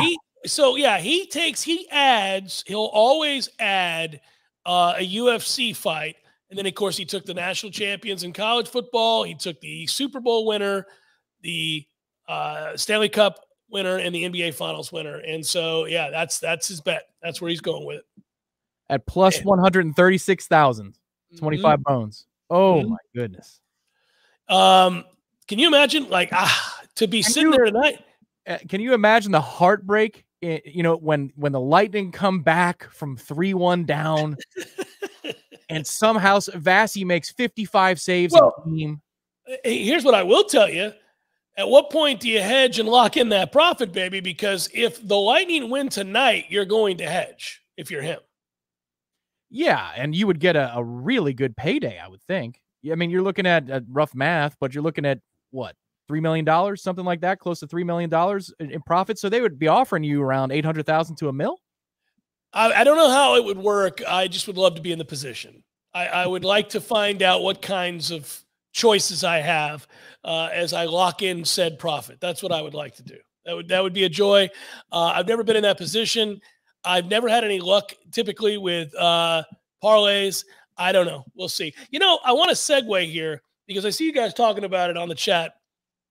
And this is yet another reason why we need Mike Norvell to get it right. Okay. To not put us in a position, no matter how good we feel about the direction of the athletic programs under Mike Alford, we don't want to have to start over. So I'll ask you this. The question that they presented on the boards here or on the chat was, who is the football equivalent to baseball's Link Jarrett? Who is the guy, the no-brainer, that Florida State goes out and gets if Mike Norvell fails? And I've asked myself that question many times, and I don't have a good answer. And that tells you where we're at. A lot of times when you watch college football, you'll find 3 or 4 guys at any one time that are the huge names, the guys that you'd want to go get, right? Who's that guy? Who's that guy? Who's that guy that realistically you'd be able to go get? It's Mark Stoops, buddy. See what I'm saying? Who's that guy, Tom? Who's the guy that's the no-brainer that you're going to go out and get if it doesn't work out with Norvell, and that you have a realistic shot? You can't like, oh, I'd go out and get Nick Saban. Yeah, no, you won't. Like, so you got to name realistic candidates that feel like can't miss selections. And right now in the world of college football, there aren't too many guys that fit that bill. Yeah, I'm only kind of quasi kidding too, because I think that's the one that fits all of the parameters, which is like, who can you afford? Where are you as a program? What's your overall situation? And who can do more with less? He's the one that fits because he's done more with less at Kentucky. Now, I understand the windfall of SEC money is started to come in by leaps and bounds since he took over at that program. But when he took over at Kentucky, 9-win seasons or 10-win seasons were a complete pipe dream, and nobody cared about that program relative to basketball. So I'm not trying to be the band leader here. I want Norvell to succeed, and this could be a moot point. But if you're trying to go through that exercise of like who is realistically out there, attainable, and can work in this situation and make it work, I don't know many other candidates other than the dude up at Kentucky. So you would say Luke Fickell is the answer, I think, whether he's done at Cincinnati, but his ties are all to Ohio State. And, you know, yeah, I mean, but Day's not going anywhere. So maybe he gives up on the pipe dream of Ohio State. I don't know. Now, you said recently that they were recruiting really well, right? They were in the next year's Cincinnati is, yeah. Yeah. Cincinnati is, yeah. I'll go study that class and see how many kids are in the Southeast footprint. If he has a few, then maybe I would change my story. Yeah, I think that's the hard part, right? There are guys like, so for example, some people have asked about Utah, and you guys know how much money I've made off of Utah, who I also think is a candidate to make us more money this year in Utah. Kyle Whittingham's the coach at Utah, and he does a great job. And I don't think he's leaving. He's got a real good situation. I don't think he's coming to the Southeast. I don't think he would want to coach Florida State necessarily.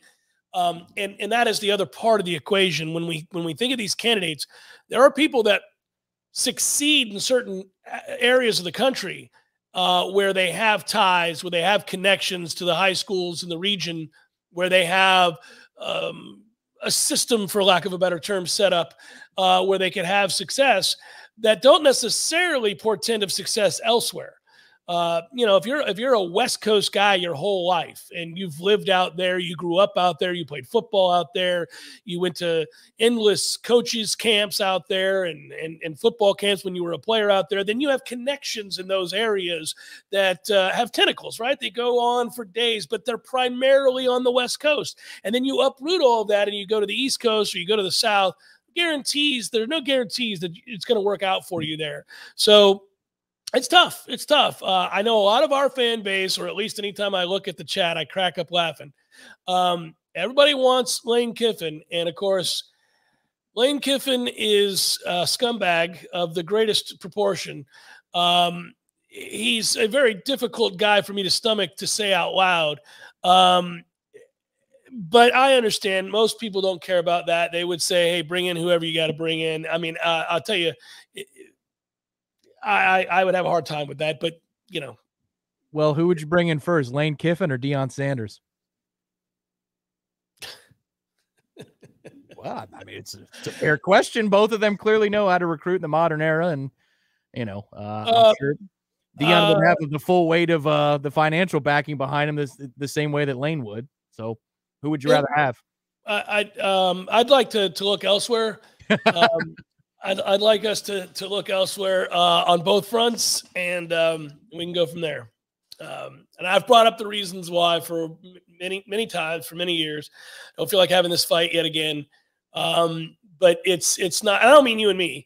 It's absurd. But I'm talking about realistic coaches that you could bring in here who've accomplished something in the sport in that realm, and we don't have as much in the way of weighty off the field issues to kind of navigate. Well, that's why you have the answer right here. That's the thing. He's already in that office. You don't need to have him clean out his office. He just needs to get it together this season, and we're on the right path, sir. Yeah. Boy, you don't believe that at all. I do believe that. It doesn't. I've said this a lot lately.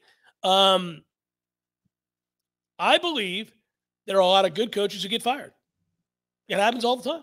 I think there are a ton of good coaches who get fired.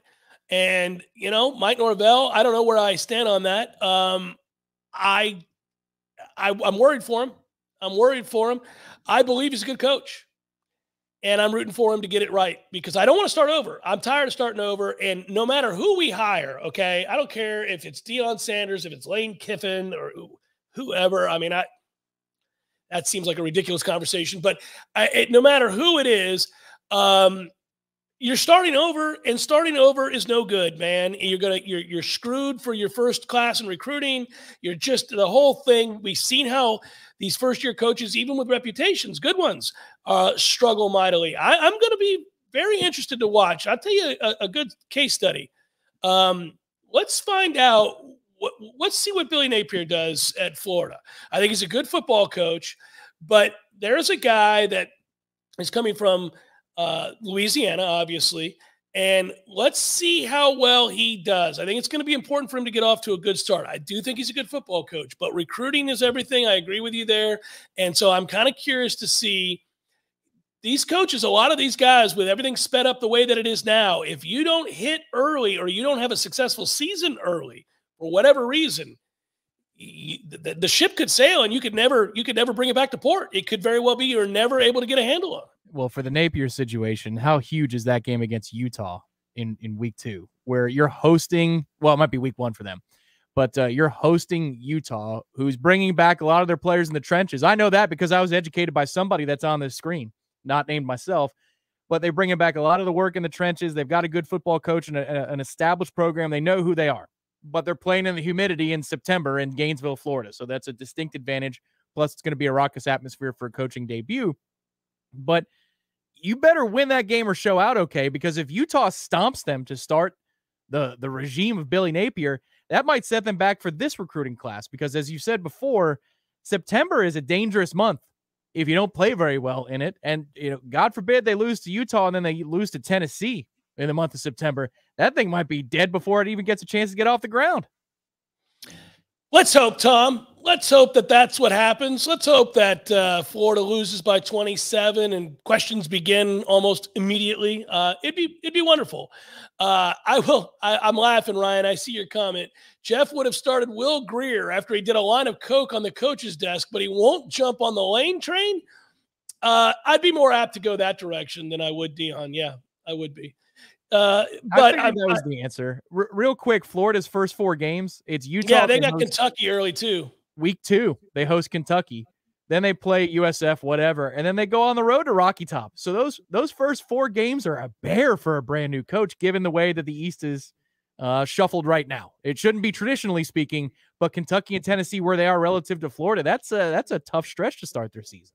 Hey, give me their first 4 games again in order. Utah, September 3rd. Yep. Okay. Kentucky, it's a primetime kick, 7 o'clock on the 10th in Gainesville. Yeah, they're going to win that game. All right. South Florida, whatever, at home. And then they travel to Rocky Top, September 24th. So that'll be key. That's the huge one right there because they're slight underdogs at home against Utah. That's a pick'em game. I like Utah in that game with the experience that they have at quarterback and on that offensive line. I think they're also really physically tough. Should be a fun game. The Kentucky game, I know they lost a year ago. Weird set of circumstances there. Do I have that right? They won that game a year ago, didn't they? Double check that. No, they lost that game. That was a weird game. We'll go with that. Yeah.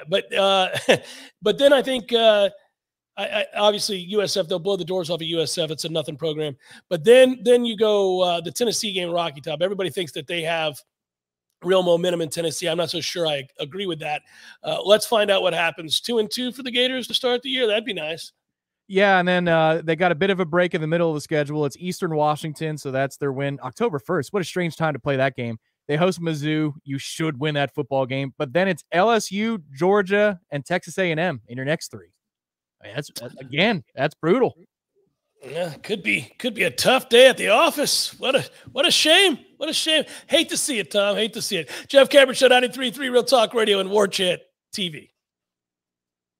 News now. A fourth suspect has been arrested in connection to a murder in Quincy from December. Tyrekus Smith was the latest suspect to be arrested in the murder of 31-year-old Jermaine Rittman. Rittman was shot to death at a home in the 1600 block of Hardin Avenue on December 28th. Investigators have described it as a robbery gone wrong. The other men who have been arrested in this case include Roderick Gordon, Marco Rollins, and DeVarcus Showers. There is still a fifth suspect that is yet to be apprehended. New developments are set to bring tens of millions of dollars to the Tallahassee airport, and the project is also creating hundreds of jobs. A few companies plan to build new hangars at TLH, and those hangars will be used for airplane maintenance and repairs. Those companies plan to lease 57 acres of land for those hangars, along with new ramp space. The facilities will also be used for aircraft maintenance and breaking down old aircraft while recycling 85% of their material. Other infrastructure improvements include new drainage systems, water, sewers, and utilities. This is Rachel Lene with your Real Talk 93.3 Local News Update, brought to you by Macklemore Systems, Tallahassee's go-to Mac store. Check them out online at MacklemoreSystems.com. This is meteorologist Paul Trombley with your Real Talk 93.3 weather update.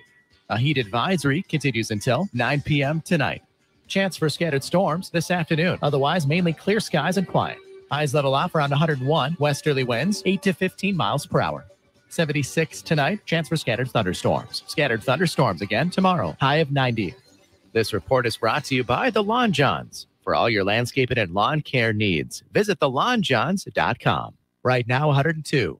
Hey, no fans, our partner ISF Inc. is a national management and IT consulting firm located right here in Tallahassee, Florida, solving the future for state governments through strategy, process, and technology. As a trusted advisor for state governments, ISF knows the importance of defining a clear and detailed strategy. Our friends at ISF can help your organization create a strategy that sets you on a path to success. ISF, your vision plus our expertise brings your brilliant ideas to life. Visit ISF.com to learn more. ISF, solving the future.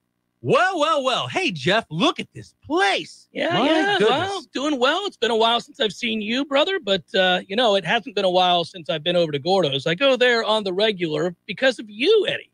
Well, we keep you regular. Well, that's true, but I think of Gordo's as a place to sit down, have a cold beer, talk to your friends, enjoy the sports, eat the delicious food. But I think of you as Uncle Eddie, a man who takes care of his people and takes care of the town. I appreciate that, Jeff. Hey, and we'll keep you regular. Gordo's, bringing the flavor and flair of Cuban food to Tallahassee since 1996. Here's what you missed on the Greg Tish Show. There's a TikTok that's going viral because of a butter softening method.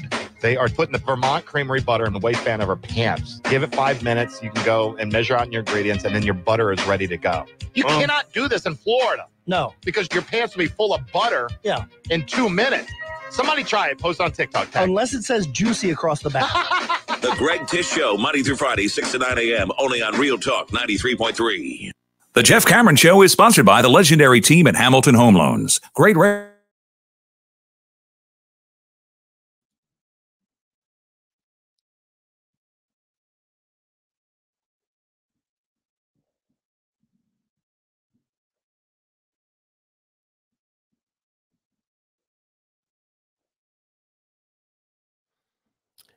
Libations Friday rolling on. Jeff Cameron Show, 93.3 Real Talk Radio, Warchant TV. Good to be with you. Appreciate you. Ryan asked something during the break. Since it is loosey-goosey, I'll address it. There is an aspect to this that we have not talked about, and I have thought about, especially now that you see, obviously, he's empowered. Now, again, there are a lot of other factors that will come into play. It's a football coach, not a baseball coach, but he noted that he's interested, since Norvell was not Mike Alfred's guy, if 8-4 the next 2 seasons would be good enough. I think on the heels of the disastrous last 5 years, yes, it probably would be. I think other circumstances, and this is an arc, if you think about the arc of the arguments that we've had over the years, you may remember, Tom, I had one towards the end of the Jimbo era with Corey Clark on Seminole Headlines, in which I said, if Florida State went 10-3, 2 or 3 years in a row, and we got further and further removed from the Jameis Winston era, and we consider what came before it and what was now happening after it, I argued that at some point, at that point, the program's clout was such that people would begin to get restless, that some people would begin to say that he's underwhelming, underachieving, and has reached a place of stagnation. And Corey disagreed with me, and back and forth we went. And of course, it all depends on, in the given moment, what kind of clout, what kind of money, what kind of investment, what kind of previous successes have led to this discussion, right? If Florida State is a perennial national power and is competing for a spot in the college football playoff every year and suddenly takes a turn south to lose 3 and 4 games 3 or 4 years in a row, then the reality is you're very likely, I should say, excuse me, to be inclined to want a guy to be removed. If you've had losing seasons for the last handful of years and somebody gets you to 8 and 4 in consecutive seasons, you're not as quick to want to pull the trigger, I don't think. I don't even know that it enters your mindset. Yeah, I'd say, 8 and 4, it's interesting. The first thing I did was I went to 2023 to see the future opponents. And of course, you're playing LSU again next year, and that game's going to be in Orlando. You play Florida. Your cross division, your inter-ACC opponent outside of Miami is Virginia Tech on the road. Now, typically that would make you blush, but I don't know if in 2023 that makes you blush. And then it's North Alabama and Southern Miss. So in short, I'd say this feels like a little bit more of a gettable schedule in 2023 with where you should be as a program. So 8 and 4 shouldn't feel as good in 2023. If it was a year in which you had Notre Dame and Georgia or something like that, which is technically on the horizon if college football isn't imploding by then maybe 8 and 4 in back-to-back years would certainly be a rousing success enough that Alford would retain Mike Norvell. But just looking at that schedule next year, we'll see how it lays out when the time comes. I don't know. 8 and 4 seems awfully doable. If it's doable this year, then most certainly you need to go 8 and 4 next year at minimum. Isn't it funny how we do this? I am just like you and like all our listeners. It's not hard for me to skip the upcoming important season and look ahead at the 1, 2, and 3 years from now. I do it all the time. I'm like, well, yeah, we know this season's important. What are we going to look like the following year? It's ridiculous. We're always looking on the horizon. What is the landscape going to look like 3 years from now? And where's our place in it? It's all going to be dictated by what you do this upcoming year. It will be, but this was part of the exercise. And we've broken down this schedule every which way that you possibly can. And so for me, part of the exercise was assume 8 and 4 this year and then take a look at next year because I haven't really crunched the numbers on that schedule. And is it acceptable? And I'd say first blush, no, I don't think it would be. If you're 8 and 4 this year, then you better damn sure go minimum 8 and 4 next year. You can't go back to 7 and 5 or 6 and 6. That's not how this works. No. He's saying back-to-back 8 and 4 seasons. Yeah. So yeah. Nobody's suggesting that it would be okay to go 8 and 4 and then 6 and 6. No. At that point, man, I don't. It's interesting. Depending on the guy you run into at the bar, he doesn't think 8 and 4 is okay. It's funny. People are stuck in the mindset of Florida State should play for or compete for a national championship every year. We aren't that program right now, guys, and that is the sad reality. Well, what if you finish 9 and 4 this season? And that it just means that you could be 9 and 3 with a bowl loss or 8 and 4 with a bowl win. I mean, I would think even that guy at the bar, if you threw 9 at him, like we talk about all the time, sometimes the way you throw numbers, it just changes. If you say something's a month away, that hurts. If you say it's only 29 sleeps away, that feels a lot better than a month away. 29 sleeps away feels a whole lot better. If you say we're going to have 9 wins this season and you omit that it might be a bowl game that gets you to 9, I think that dude at the bar might be more apt to say, okay, all right, 9 wins. That's doable because it also allows us to watch our team play in December, which we haven't done in forever, and get a chance to win a football game in December. So that'd be pretty cool.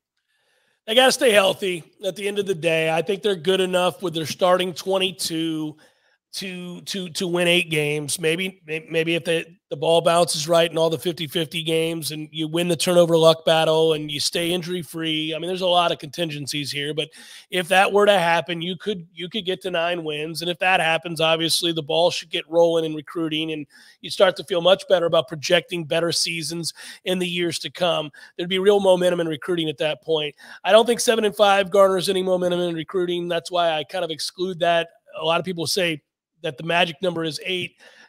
Yeah, I think it does because I think if by chance you win 8 games, it means you beat a couple of teams that a lot of people right now don't think that you were going to beat. Yeah, though by definition, that's correct. And what's interesting, and maybe this is the right answer to the earlier question I posited, is how important can September really be? Like how important can the results of September be if you've got a signing period in December? Can you do enough? Well, maybe the answer is if you're at Rising Spear, and this isn't tongue in cheek, I legitimately mean this. If you're at Rising Spear, you are trying to garner enough funds that when you get an excuse that a kid picks up your phone call, if you're Mike Norvell, you've got, quite separately from the coaching staff, of course, quite separate worlds, but you've got an NIL incentive package ready to go for that player, and they're going to take your call. Maybe that's what it's about, is September puts you in a position to where if you raise money well enough between now and then, you can capitalize and take it and get a kid to say yes to your NIL deal, because that will be what puts you over the top. You know, I think what's fascinating is the idea, Tom, that the fan base has a mindset, a collective mindset. I think if we were judging what that is, it's that Norvell has to take this massive step forward. He's got to win 8 games this year. Some people won't be satisfied unless it's 9 games, whatever that might be. But we don't know what the university's mindset is, what Mike Norvell's mindset is, and what the money people think. Now, I know that most of the big-time money people like Norvell. They do. They like him a lot. They've been willing to exercise patience. They understand that he inherited a nightmare, and that these things take time. Nobody is interested and starting over yet again. They also are a group of people that are well aware of Florida State's prestige and where they would like them to get back to. So if you polled those people, they might think something very different. They might, because they like Mike, because he's garnered good relationships with them, they may look at this as he can go 7-5, 6-6.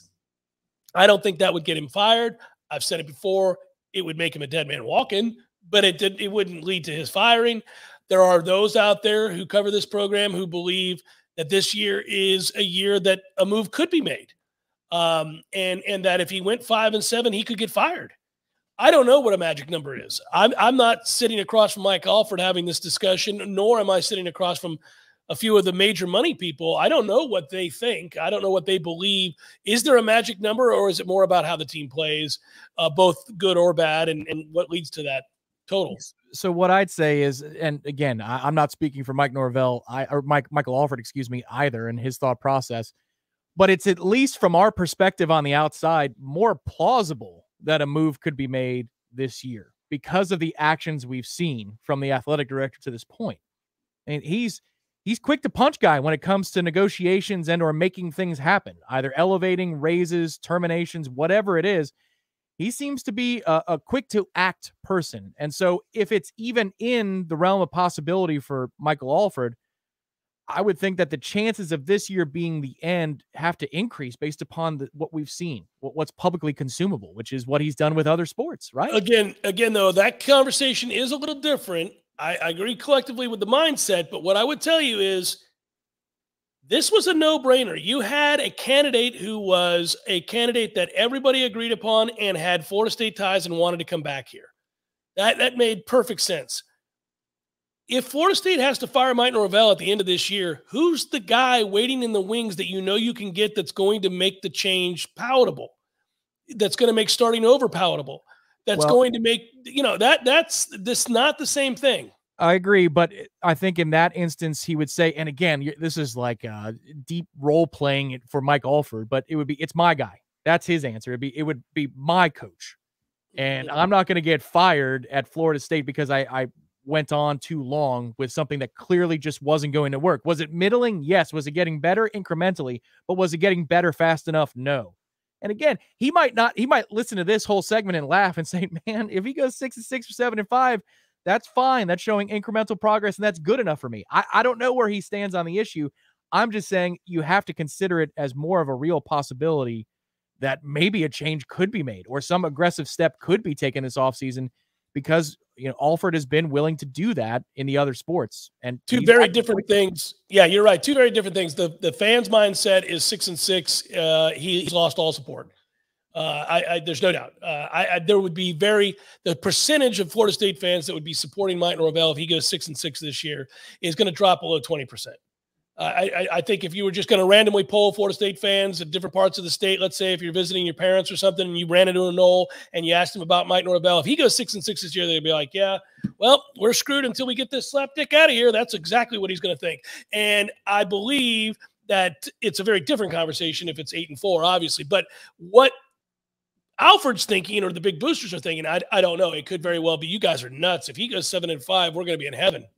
You just got to ask that question in code when the season's over at the end of every month. Like, how willing are you to go to Orlando for next year's kickoff against LSU? And then very likely, not likely, no way, no how. Like, just send that out every few games and see what the fans' response is, because they're actually telling you how they feel about where the program is going, whether or not they want to deal with iDrive and all that nonsense that we're going to have here next year. You remember, by the way, Tom, we found out, man, that the gate matters. Yes. Fans will they'll talk to you now. They'll make those decisions a little bit easier for an athletic director. Those gates matter big time. Let's do some probables, shall we? Fire away, buddy. It's time for, how you say, with the pitching probables?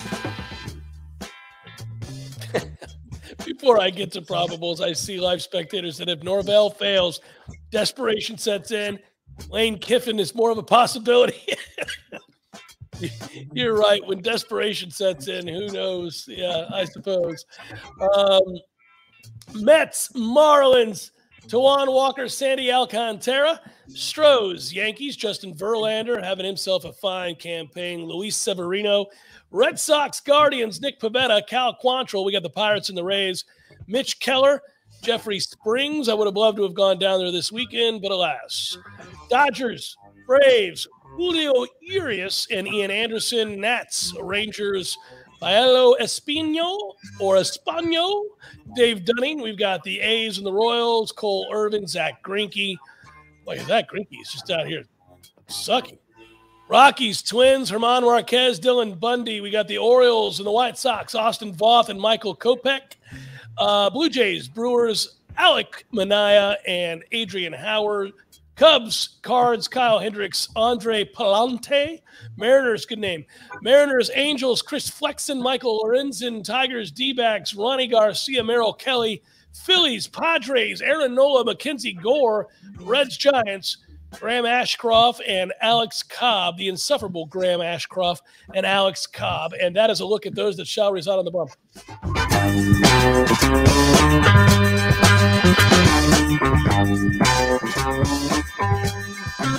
By the way, I think that's kind of funny. When we have a full slate like this, if I'm going to be locked in the house for 3 days, Tom, thank goodness baseball has got me covered. There's 150 games tonight. Yeah, you got one more at minimum hockey game, so maybe something good can come of it tonight at 8 o'clock on ABC, and they can start defying the odds. But if they don't, you've got baseball wall to wall, and hey, you got the Travelers Championship as well. I'm watching it right now, in fact, and I'll give you a stat. Really? Yeah, it's on over here on the left-hand side. McElroy's at -11. But I will tell you something, Tom. I saw a stat today for Xander Schauffele. In the tournament, up to this point, and I think he's played something like close to the 36 holes that he needs to play for the 2 days. You know what his greens in regulation percentage is? What do you think it is? Well, it's either really good or really bad.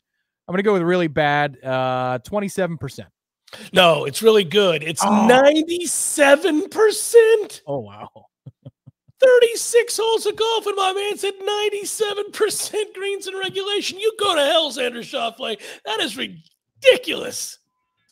Oh, sad. Is that you telling me we're out of here? Good work out of you, sir. Thanks for watching and listening, everybody. We appreciate you. I'll be back with you on Monday. Take care.